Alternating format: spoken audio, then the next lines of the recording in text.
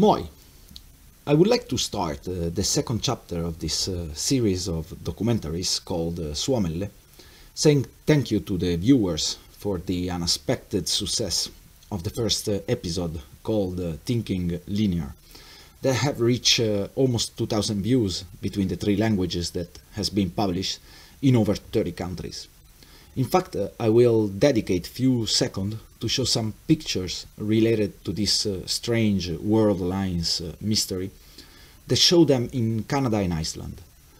The first picture on the screen presents one of these massive lines on the territory of north of Quebec, east of Canada, taken from the airplane by the Canadian researcher Verbaholic, that, by the way, have contributed enormously to the creation of this series of videos, not only with images, but with help in the narrative, having knowledge of multiple languages, and is not the only person that have contributed in this way.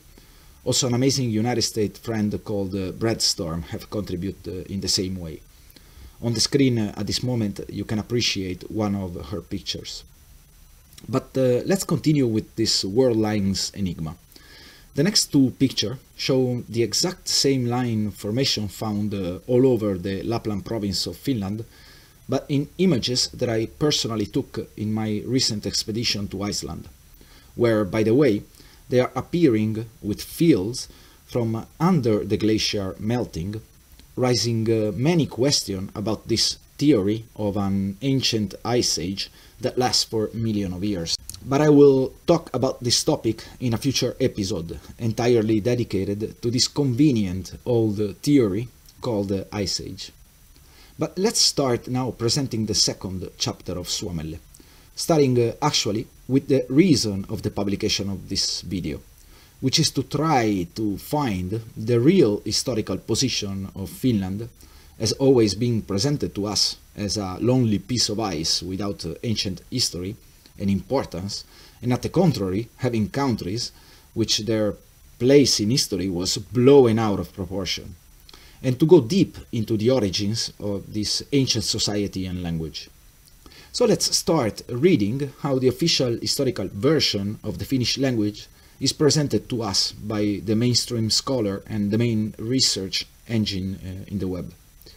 If we type in internet Finnish language, we can read classification. Finnish is a member of the Finnic group of the Uralic family of languages. The Finnic group also include Estonian and a few minority of languages spoken around the Baltic Sea. The map shown on the screen represent the areas covered by the Finnish language. And as we can see, there is a minority of speakers also located in the area of the city of Alta and a large part of north of Norway, all the way to the Koba Peninsula of Russia, by the way, even to these days. So let's go check what they tell us about the Uralic group of languages. The Uralic languages constitute a long family of some 38 languages, spoken by approximately 25 million people. So very interesting that it is clearly written 38 languages, not dialects. I mean, 25 million speak those languages that have the same primordial roots as the Finnish language. So if we calculate the entire population of Finland based on the end of May 2016 statistic, we can observe that it is around 5,500,000 people. And if we add to that number the entire Estonian population, which is, according to statistic published the 1st of January 2016, approximately 1,300,000, we have an important number of around 7 million people. And we are not taking in consideration all of the other minority of speakers. So it makes the Finnic group largely one of the biggest speakers of the Uralic languages in number, being over a quarter of it. In fact, if we continue reading, we can see that the Uralic languages with the most native speakers are Hungarian, Finnish and Estonian. So let's go investigate this supposed link between Finnish and Hungarian, keeping in mind that in recent years many articles had appeared on international newspapers and magazines discrediting the hypothesis of a connection between Hungarian and the Uralic group of languages. Classification. Hungarian is a member of the Uralic language family. Linguistic connection between Hungarian and other Uralic languages were noticed in the 1670s, and the family itself, then called Finno-Ugric, was established in 1717. Though the classification of Hungarian as a Uralic Finno-Ugric rather than Turkic language continued to be a matter of impassioned political controversy throughout the 18th into the 19th century. So also in this classification, we can read that the connection with the Uralic languages is rather an old theory than actually a proved study. But I will read you one more quote to make understand to the listener that if the Hungarian is excluded from this family of languages, the Finnic languages would largely be the most spoken in the prehistoric Urals mountain area. It was thought at first that Finnic and Ugric, Finno-Ugric, were closer to each other than the Samoyed branch of the family, but this position is currently considered questionable. So if we eliminate from the original 25 million that speak Uralic languages, the 10 million Hungarian, according to statistic of 2016, the Finnic would be suddenly half of the Uralic language in speakers. I will ask to the listener to go study the various other branches of the Uralic languages, because in this video I can present only a short overview of the amazing studies available to us, like for example the writing system and etc. But I will read you just one more quote of the extended information which is given to us throughout the internet. The quote continues. The name Uralic derived from the fact that area where the languages are spoken spread on both sides of the Urals mountain. Therefore, the original homeland, Urheimat, is commonly hypothesized to lie in the vicinity of the Urals. So let's try to find out this hypothetical homeland in the Urals mountain areas. The source of the images and most of the information about the structure that I will present you in the next few minutes come from the New Earth channel and the amazing news site created by them, megalith.org, that to me is largely the best collection of ancient archaeological sites throughout the internet. And after the publication of this chapter of Suomelle, I will present on my YouTube channel Life Kreationz two of them videos about the megaliths of Urals and from all over the planet. So let's move our research for answer to the unexplored and mysterious area of Urals. The map on the screen shows the location on the planet of this mountain chain. I will now present to the viewers some photographs of some recent discoveries and less known to the public archaeological sites throughout the mountains of Ural, most of them located in very remote areas.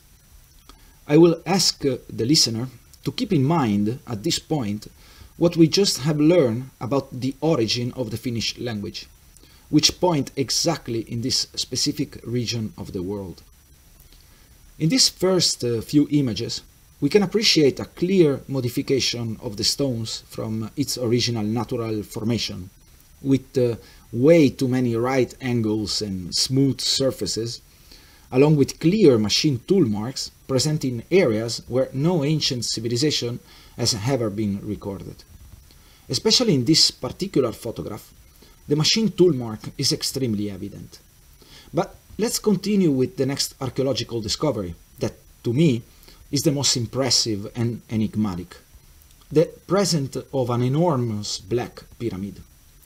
As we can observe on the picture, an entrance was found under it, and I repeat that the area where this structure lies is extremely remote, with many days of expedition by walk in this unpopulated forest to reach it. Again, no known civilization has been ever recorded in the area. For more detail about this astonishing site, watch the documentary of the newer channel that I will present right after this episode on my YouTube channel about the Urals megalith. But let's start to go with order, making a list of the megalithic sites found throughout the Urals mountain. Let's begin with a recently discovered site. If I'm not mistaken, was discovered in autumn 2013. Its name is Gornaya Shoria. As we can see on the images, the megalithic stones that are part of this wall are enormous, making them most probably the largest megalithic stones ever discovered. The perfection of the way that they fit together challenge any construction technology available to us even to these days. The idea that primitive people were able to cut, transport, and lift such gigantic stones is completely disconnected from reality. As we can see on this picture, between the blocks not even a knife could be inserted. And in this other photograph, we can appreciate the perfection of the stone masonry. In the next couple of pictures, we can see the gigantic size of the megalithic block that form the structure. The idea that prehistoric people with simple tools have built such an incredible complex, as I said earlier, is completely disconnected from reality, and that the evolution theory presented to us by so-called historians, making us the most advanced human species ever exist in history, is highly questionable. I will show you, to give credit to my conclusion, another astonishing structure recently discovered in Brazil. This wall is composed of stone block long up to 30 meters. And who knows the tons that could weigh each one of these bricks. But the question are, what happened to it? How did it got destroyed? The stones that once were forming this structure, they are scattered all over around the wall. Which force could have break it apart? But the main point is that to recreate such giant wall as the one found in Gornaya Shoria, we would need heavy machinery of gigantic sizes, like the one shown on the screen. And the idea that primitive people with chicken bones and ropes have built them is ridiculous. Also, the wall of Gornaya Shoria, something very impressive happened, like in the case of the Brazilian War. There are massive stone bricks scattered all around the structure, and the question arises again, what happened to this place? Some unknown force have destroyed it, throwing these stones many meters away from their original position. Can you please just look at the wall showing these images? How did they put those stones on top of each other to form such monstrous wall? Even today we would have problem to achieve the same result. My father is an important architect, and since young age I've seen with my own eyes building massive industrial complexes. But something of this size defies logic. As we can see in these pictures, the stones look if melted on the spot, raising the question of if those blocks were quarried from natural rock or made of some sort of geopolymer or manufactured material. The stone look as if liquefied at some point during the construction or the destruction, and it's not only a phenomenon of this area. All over the globe where there's megalithic structure we can observe this situation, like for example in this picture from Kazakhstan, where the rocks really look melted. Just imagine the temperature that is needed to have such result. Very peculiar structures and tunnels are found all over the Urals mountain area. Well, most probably where those primitive people were munching bananas, I guess. Also in the area of Gornaya Shoria, as in all of the structure found in the Urals and all over the world, we can observe some very strange holes, very similar, if not identical, to those found in various locations throughout Finland, called Idenkirnut, or pothole. On the screen, you can see the comparison between the one found all over the Urals mountain and the one present in Finland. But the point is that they are found also in desertic area like Kazakhstan or tropical areas like Brazil. By the way, the one in Kazakhstan, they are also on vertical cliff. The original theory about their formation is given to ice melting and making the stones rolling as crazy and grounding the edges of the rocks, forming larger and larger holes. But due to their presence in warm areas of the planet and cliff, make it a very questionable theory. But I will not talk about this subject in this episode, because I will dedicate an entire chapter of this series of documentaries about strange structures and geological formation throughout the Finnish landscape. But now let's continue our research for this original hypothesized homeland of the Finnish language, examining another archaeological site found in the Urals. This one is called Chortovoi Gorodiche. Again, we can observe enormous blocks and megaliths scattered around a bit everywhere. But in this particular picture, we can see some sort of bending material between the stones that form the structure. Would be interesting to know what actually is. Look if it's holding the stones together, like some sort of concrete. And also in this site, the wall is baffling. How did those primitive people put the stone blocks one on top of each other? But what interests me the most about this wall is the peculiar composition itself. Can you see how the stones look like pancakes? And what it called my attention is the similarity with an ancient structure found in Finland, precisely in the Lapland province.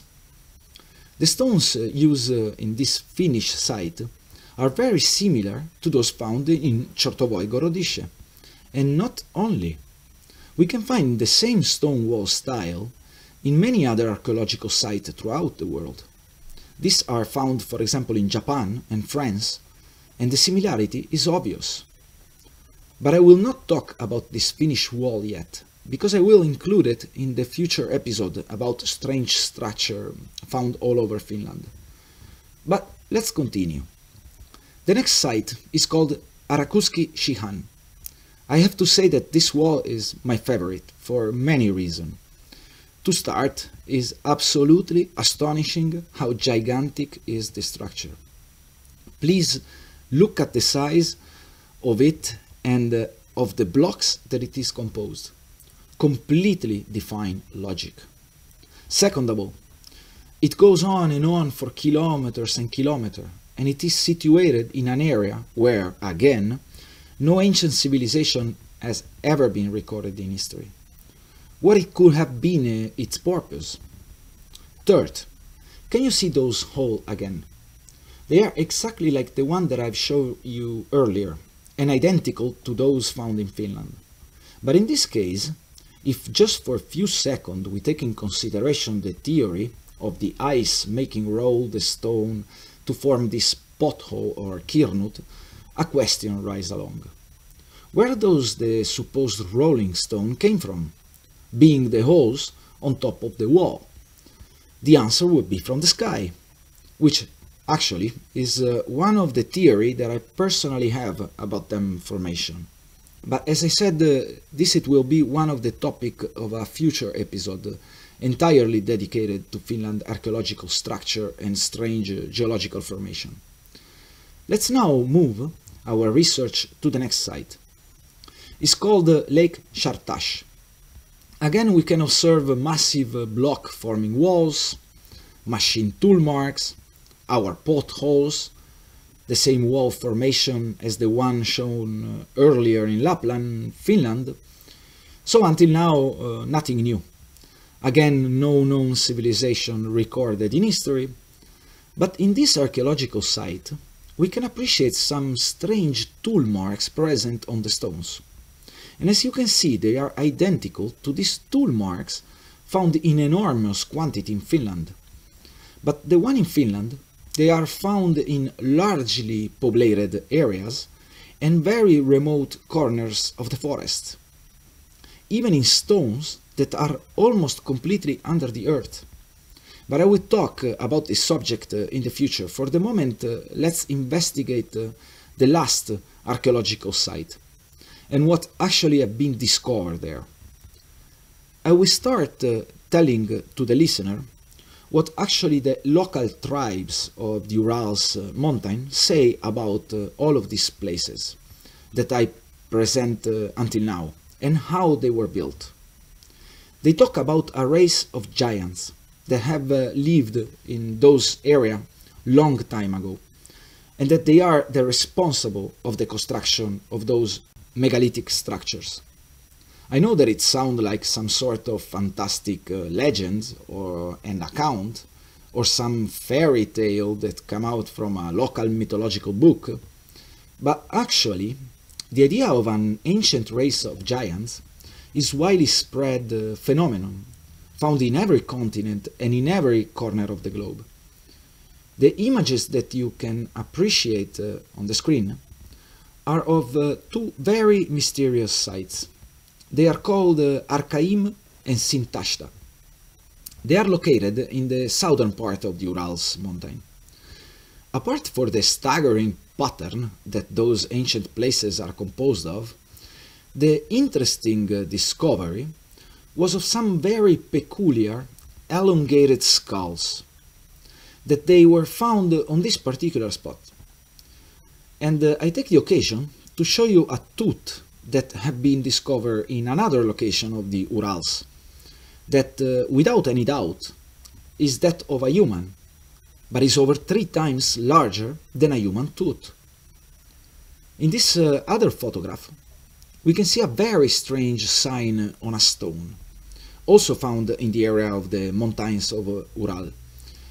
And I don't have to say what it actually looked to me, because it is pretty obvious that if it's not a natural formation, so the legend of the local tribe starts suddenly to make sense. And as I said earlier, is a worldwide belief that in some point of our so-called evolution, we were walking on this earth along with a race of giant people. The picture appearing on the screen are showing the same cranial deformation, but in another side of the world. These are the Paracas skulls of Peru. And what is interesting about these particular skulls is that some of them have actually still conserved the hair on their heads, and that once analyzed, they show up with Caucasian DNA. So, how does Caucasian people end up as royal families of the Incas Empire? Thousands of kilometers and an entire ocean separating the two lands. But it gets trickier. Peru and Russia are not the only two countries to have discovered elongated skulls. This is from Malta, in the Mediterranean Sea. And these are from Chile and the Patagonia of Argentina. But we can go in many countries and find out that they have their own cranial deformity on ancient skulls. Like in this case, where one of these skulls was well preserved and discovered in Tasmania. I think that it is exposed in a museum in Germany. And it is not only in mummies that we can find them. The Egyptians have dedicated many statues to their various royal families. And this is the result. They had elongated skulls. In this particular hieroglyph, we can observe that the emperors are peculiarly tall, almost giant, and everybody have an elongated skull. But let's continue searching for proof that can tell us that the account of the local tribe of the Urals are not fantasies of some crazy wild society, but they are actually based on fact. The next few articles are from United States, and not only local newspaper write about skeletons of gigantic dimension, but also the New York Times have its own publication describing the discovery of bones of a race of giants. If somebody is interested in studying this worldwide phenomenon, I recommend the documentaries of Jim Vieira, but you can find thousands of videos about this topic. But I will just read you a last quote. The eyes of that extinct species of giant, whose bones fill the mound of America, have gazed on Niagara as our eyes do now. Abraham Lincoln, 1848.